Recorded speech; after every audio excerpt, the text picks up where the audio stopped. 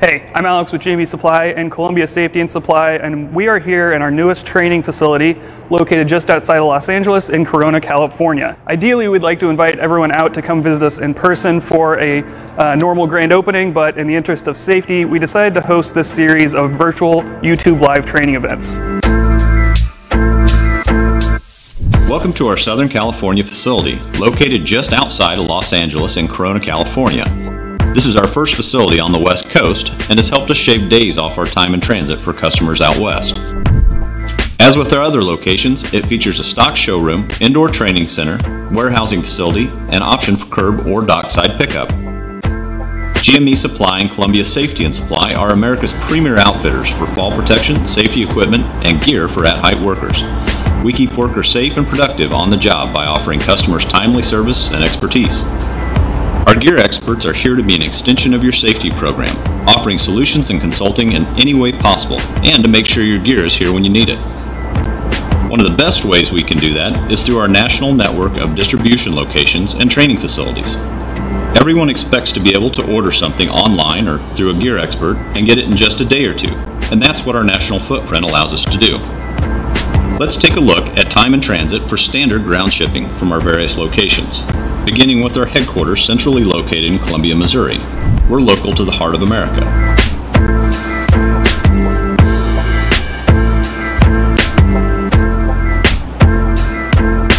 Our second location opened in Atlanta, Georgia in 2015 to service the East Coast and Southeastern U.S.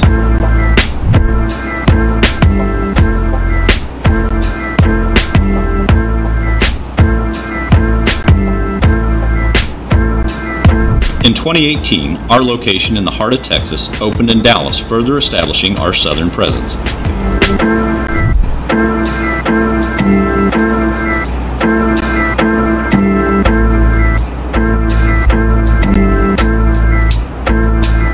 And this year, we opened this location in Corona, as well as just a couple months ago, a location in Denver, Colorado.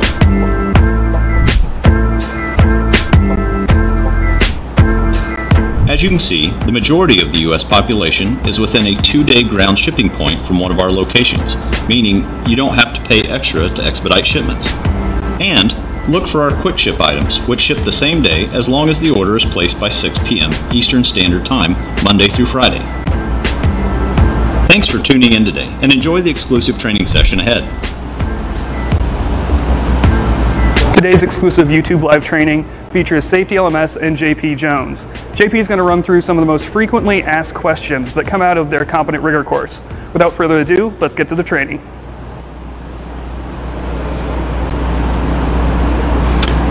All right, everyone, thanks for joining us. As you heard, we're here in our latest training facility located in Corona, California, and glad that everyone's here watching live and down the road if you can't make it at the moment. Here with JP Jones from Safety LMS. Thanks for joining us. Good, Alex. Do you want to give a quick intro to yourself and kind of what Safety LMS is all about? So my name is JP Jones. I started in the tower industry in 1975 at a very young age. Still working in high school, counting nuts and bolts and greasing hoists and backhoes. And I've been in the industry over 45 years now. And I started training in the late 90s. I've been training for about 20 years now in the fall protection, rescue, and rigging training sectors for construction and telecommunication towers. So we started Safety LMS, we call it 2.0. In 2015 with GME Supply as our partner, and we've enjoyed substantial growth over the years. We got a very hard-working team, proud of all the people that has helped bring us to where we are now, and we're enjoying these wonderful facilities like the new one here in Corona, California that we just broke the champagne bottle over the bow a couple of days ago. So this is a new one. We'll talk a little bit more about our facilities later on. Perfect. All right, so let's go ahead and jump into some of the questions. So we kind of curated these from all of the various competent rigging courses that you've taught over the years, the most frequently asked questions. So the first one we've got is load testing versus proof loading. There's some frequent confusion where some techs don't know the differences, I guess, between the two when it comes to rigging and the associated forces. So what are the differences between load testing and proof loading, and what should be taken into account when considering those two? That's a great question. So the first thing is to understand proof loading. Proof loading is typically on one particular device, whether that be an installed anchor on a rooftop, whether it be a shackle or a bolt or whatever. Proof loading is typically a static test that's done to 1.1 to 1.5 times the ultimate load of that particular device, the maximum allowable force on that device, to a point where it safely manages to load without losing the elasticity or yielding to a point where the bolt stretches and doesn't come back into shape. That's basically proof loading. OSHA mandated a big proof loading mandate in the final rule on walking working surfaces in 2017, when they mandated that all rooftop anchors be proof load certified annually, which that's a big deal. There's some confusion as far as what those numbers should be. If it's a 5,000 pound anchor, it's a single person anchor, and you have to pull it to 5,000 pounds. As far as load testing goes, the trial lift load is what we do in the tower industry per the ANSI 1048 standard. And that is 1.5 times the maximum allowable line pull, or projected calculated line pull for that job. And this is the entire lifting system. So once the system is connected to the tower and constructed, then our load has to be picked up to 1.5 times the maximum line pull of that job. So load is the system, proof load is an individual component. That's the basics. Got it. Okay. And then another thing to consider when you're lifting these types of loads is the travel path of a system when it's under load. So when you're setting up one of these systems, what might that path look like? And then when it's under load, there could be obstacles that wouldn't be necessarily there if you're just looking at the path before it's actually weighted. So what's the best way to plan for these potential path obstacles, and what consideration should be made when putting together your rigging plan before actually executing the lift? Yeah, another great question. One of the situations that most wireless LTE 4G, 5G crews always face is congested area sites where they don't have enough room to tag, or they don't have access to the base of the tower to put a floor block. So they have become very used to working off the capstan itself in what we call a skate. There's confusion as to what a trolley is. Most of the crews out there are calling it a trolley, but it is truly what we call a skate system. That system, you don't have control over where that load goes. Once it finds its center point in the lifting system, as it leaves the ground, it only tracks on one path till it gets to the top.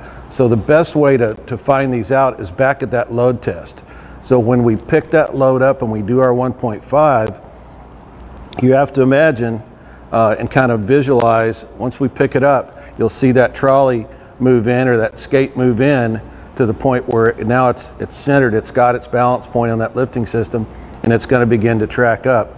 I see a lot of crews placing that load too close to the back of the vehicle that they're using as their hoist anchor for their capstan, and as they start to pick it up, it drags across the ground on its way back to the tower before it ever leaves the ground. So a nice, slow, easy pick on that kind of will establish where that really launch spot needs to be, right? So you can kind of nail that down before you really start the lift.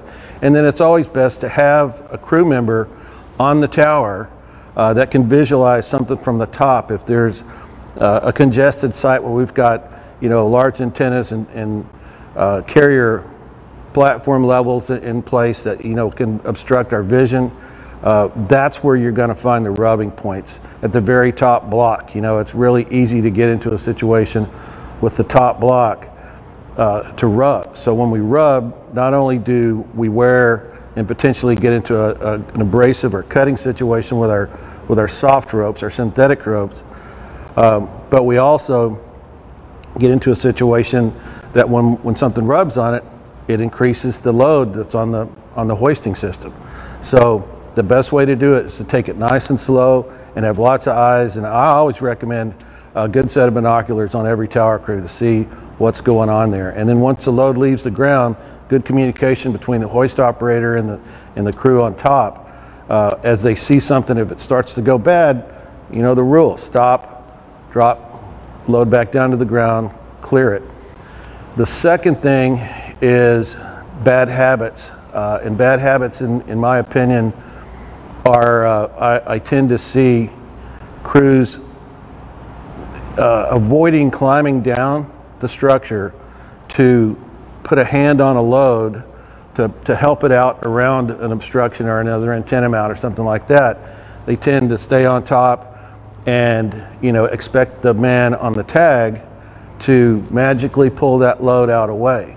Well, not only are we increasing our gross load when we do that, it's a lot easier to climb down 20, 30, 40 feet, hold the load out, let it get above the mount, free it up, and then, you know, creep it up. If it takes slow, easy movements, that's what it takes. It's a lot better to be safe than it is to be fast.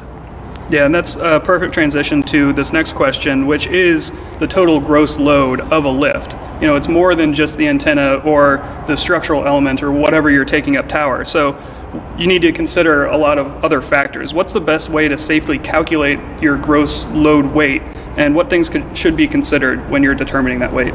Yeah, these are really great questions. So number one, the gross load, the lifted load, is everything combined. It's not just the weight of the load itself. If we're multi-parting the rope, if we've got a tower rigged at 500 feet and we have a two-part system in there to cut our line pull in half. You're just talking like a mechanical advantage where you've got a couple blocks in the system. Exactly, a traveling block. So that'd give us two parts of line, cut our line pull and our line speed in half as well. But so we have one line going up to the top block, another one coming back down to the traveling block, and the other side going up the tower to be anchored. So that's three parts of line. So you got 1,500 feet of load line there. So that 1,500 feet of load line, that's one component, all the way to that. Then everything that's in the connecting system. So that traveling block has weight. These blocks that are on the table we're going to talk about in a little while, they're fairly heavy. So all the connecting components, shackles, slings, traveling blocks, things like that are in that part of that lifting system all have to be calculated.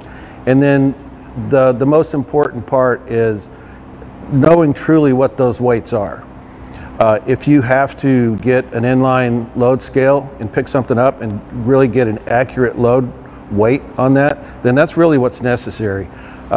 It's a little easier with you know, crews that are repetitively working in say for a certain carrier, and they use a certain package, this pipe, this antenna, this RRU, right, all that, the jumpers, they can weigh that one time and then they get that in their head, hey, this is 312 pounds.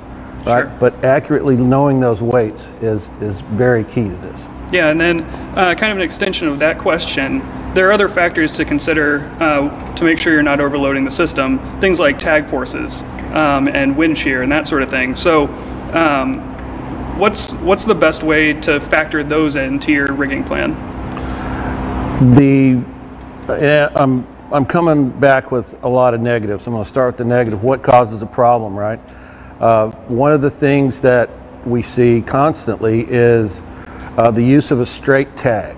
So a straight tag is simply a tag line, a rope tied to the load directly, and then back down to the ground to the tag person, whether he's using some type of mechanical advantage to gain some strength there, to have some resistance on the tag. It could be taking some wraps, you know, on the bumper of the truck. It could be running through a shackle. It could be using it. Wrap them around a tree even. I've seen it. Yeah, you'll see it all. Yeah. Right. But the thing about the straight tag is, if the angle of the tag, if the tag man stays in one spot, as the angle increases, so does the tag load. So when we go from 30 degrees to 75 degrees, we have a tremendous increase in tag force that's being added to the lifting system. So the winch is working harder and harder and harder. So the best way to do it with a straight tag is to get the tag as far back as you possibly can. You know, if you can get the tag 200 or 300 feet back, man, go for it. It's just easy, because now we're still pulling out. When we quit pulling the load out from the tower and we start pulling the load down, that's when our tag scale goes through the roof.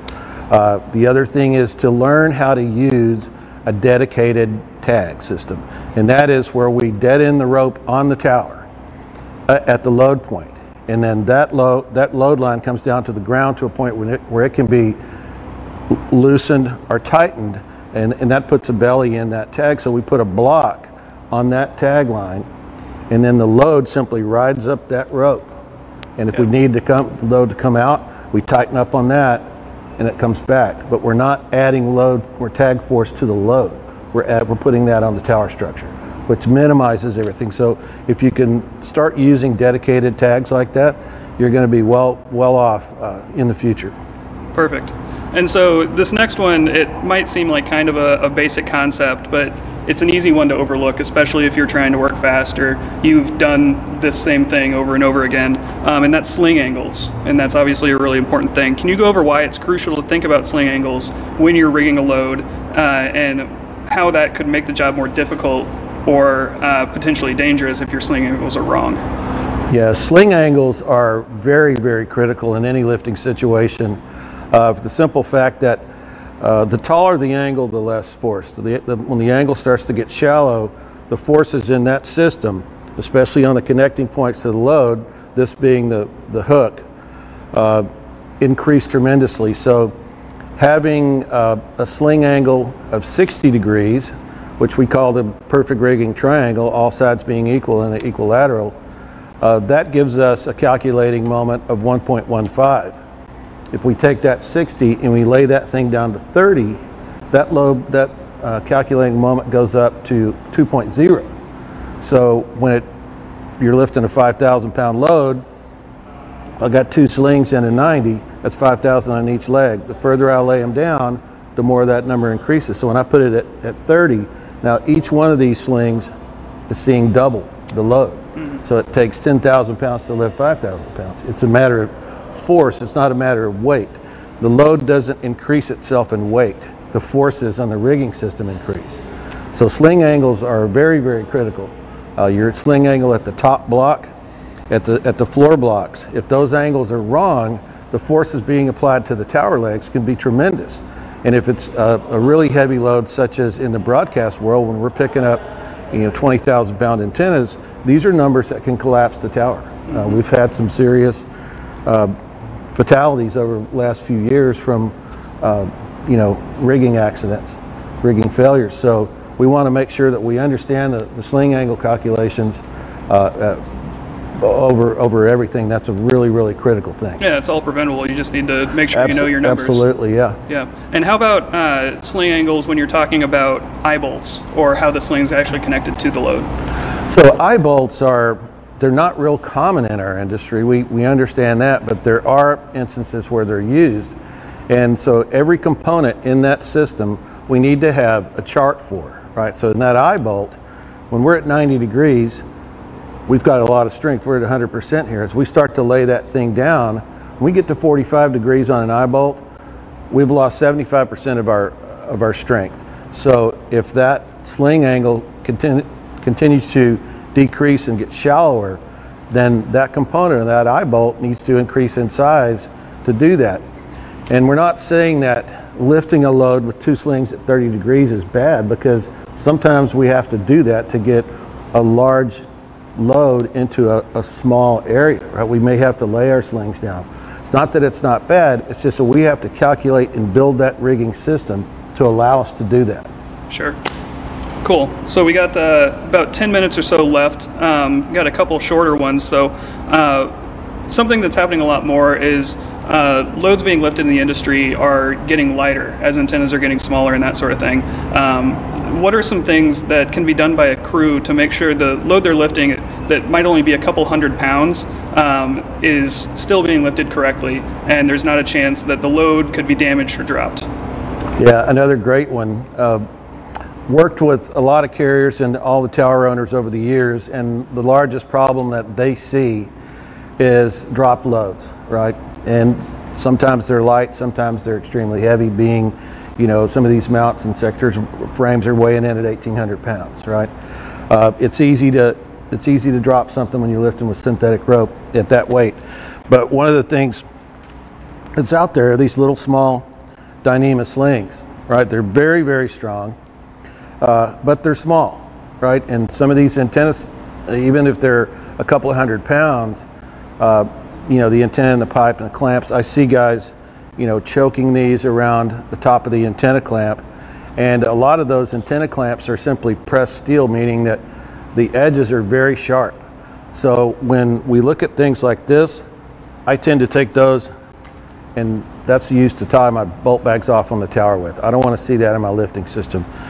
When we're looking at a larger sling like this, you've got a lot more to cut here than here. So if you get into an abrasive or a cutting situation, my theory is, and this is Safety LMS motto when we teach rigging, is go big. If you have, you do your calculations and it says I need a 1/2 inch sling, but I've got a 3/4 inch sling in the box, get the 3/4. It's nothing but insurance. There's no wrong that you're going to do by going big and upsizing your rigging.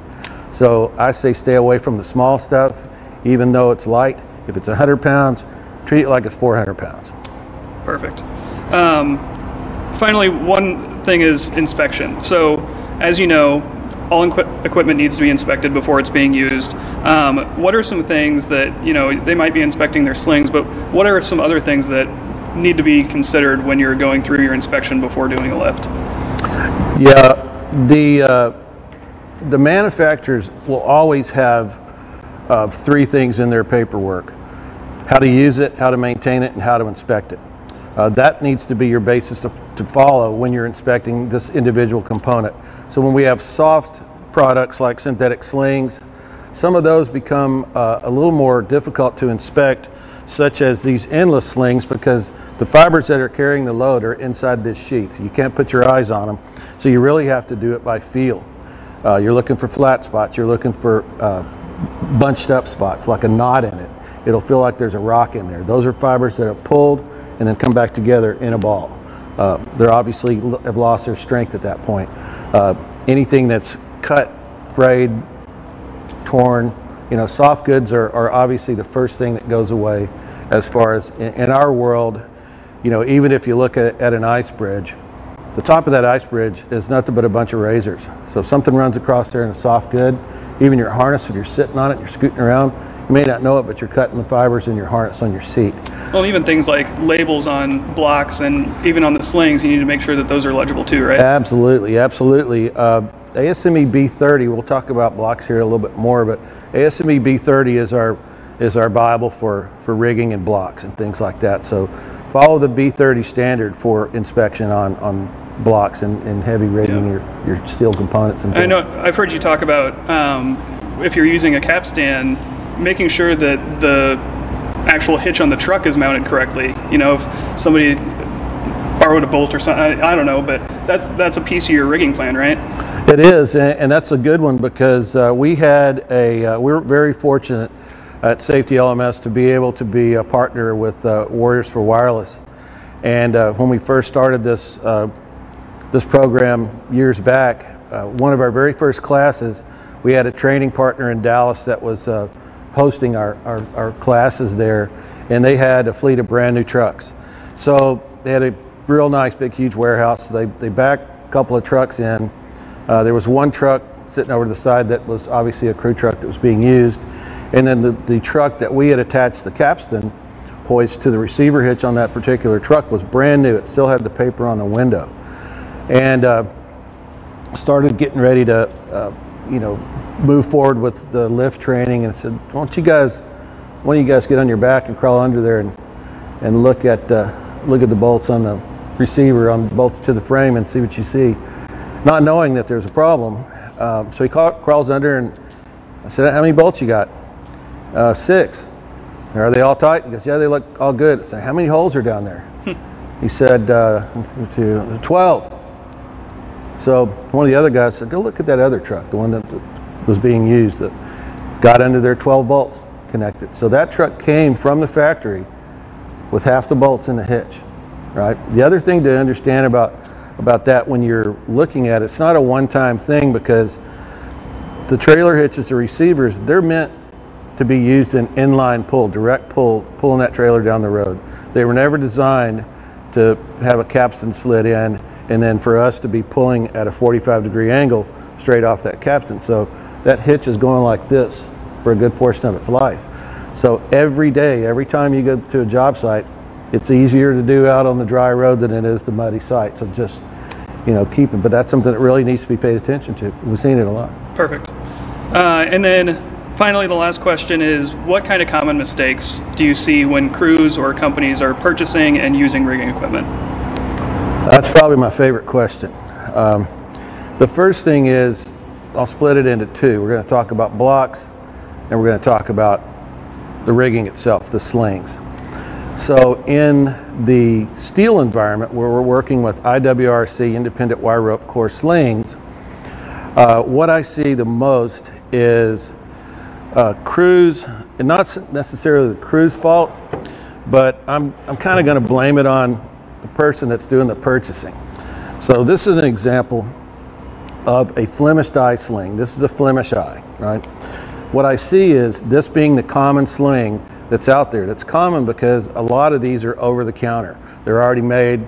I'll take a 3/8 by 6 foot, it's already there. But when you take it out into the field and you use it with a shackle or a connector, very, very rarely would we ever use a sling like this and not have a connector in line. So what happens is we need this. We need a thimble eye, not the Flemish eye. The Flemish eye works good if I'm sticking this on a crane hook that's 4 or 5 inches wide. I'm not going to lose my D to D here, my diameter to diameter ratio. So that's critical in maintaining that. So Connor, would you bring up, just give us about 4 seconds on those rigging slides? We've got some to show you. So that's the winch. Let's go to the OSP1. So this is what happens when you use a component such as a shackle and then you place this sling in a load in line. It kinks the end of that shackle into that sling, and typically this is probably done on the very first day with a brand new sling. So you can see in this one, this is what happens. It deforms the end of the sling. The wires and the strands become out around, and instantly you lose capacity when that happens. This is the inside of the same sling that was just being held up, and you can see broken wires on the inside and a flat spot there. So this is a very common mistake, and it's easily cured by using thimble eye slings in the proper locations.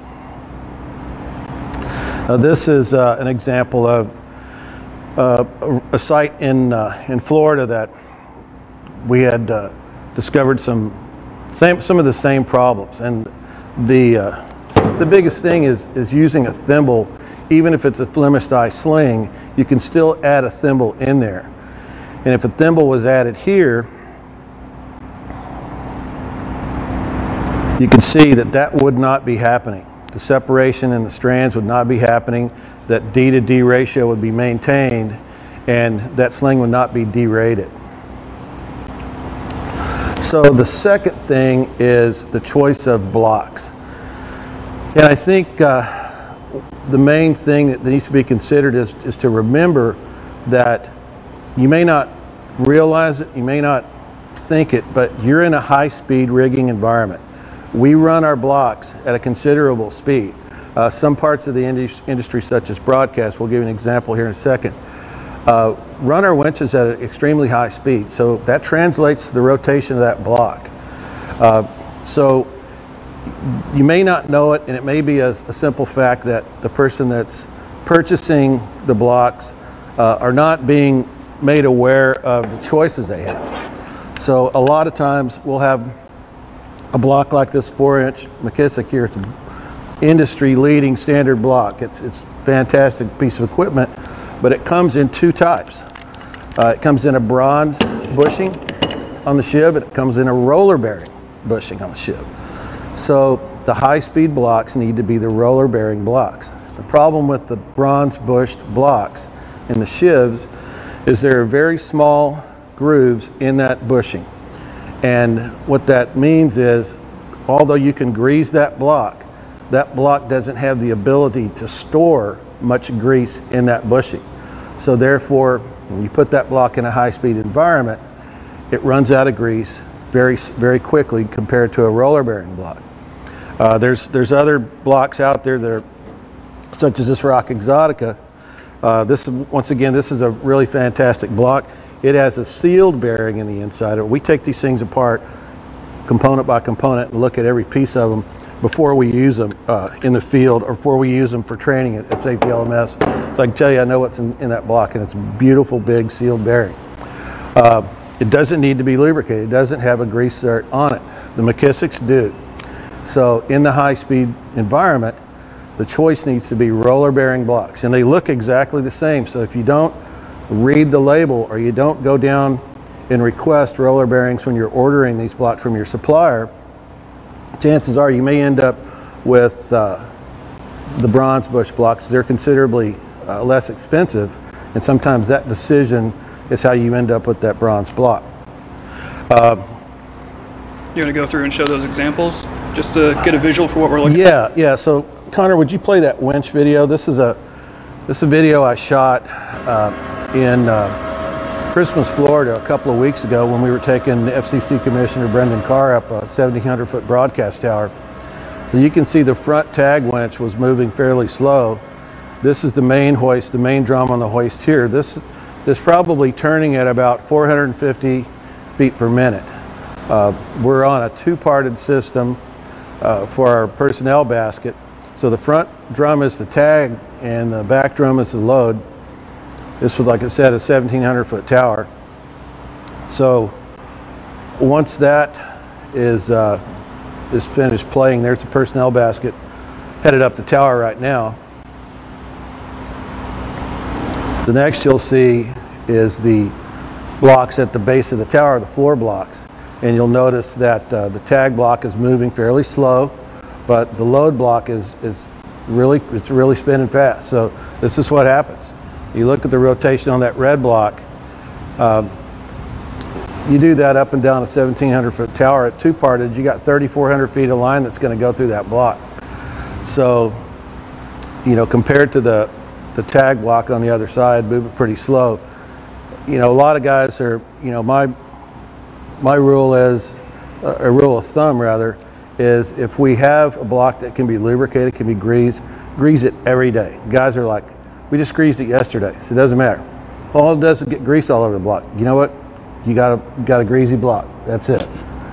Get a rag, wipe it off. How long does it take to do that? Yeah, you know, it's quick. In the scope of the day. All of it is insurance. So buy yourself the most insurance you can. Go big with your rigging. Keep your equipment lubricated. Use the right equipment in the right spots. Perfect. All right, that's all the questions we have. Do you want to talk a little bit more about Safety LMS and the courses and everything?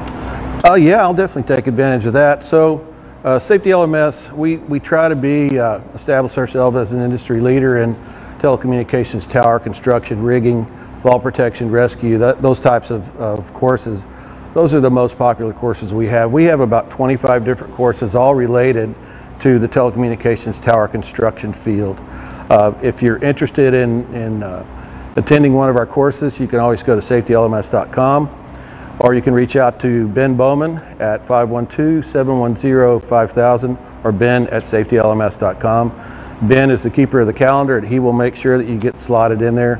We're also an NWSA practical exam centers in most of our locations, so we offer that as well. So reach out, look at our calendar. There's usually competent climber, competent rescuer, and competent rigger, probably 3 or 4 times a month at different locations. So we'll take care of you. Thanks for having me. Perfect. Thanks again to everyone that's watching live and down the road on this recording. If you want to come back, same time, same place tomorrow, we're going to go over tool tethering with Ergodyne. And if you go to gme.com/live or colsafety.com/live and RSVP, you'll be entered to win some training options and some gear from the other presenting sponsors. So once again, thanks for spending this